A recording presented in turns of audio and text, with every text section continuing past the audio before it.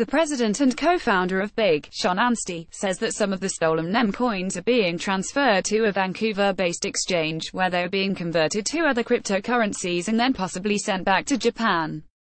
However, Anstey declines to name the exchange involved and says that all findings will be turned over to law enforcement authorities.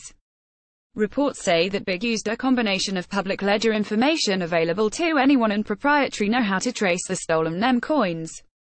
On Friday, Coincheck published 11 addresses where all the stolen coins ended up, and at least 4 of those addresses have shown some form of activity over the last 2 days based on information from a Reddit post.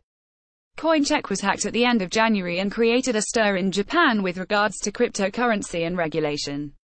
In case you missed it, here was the news.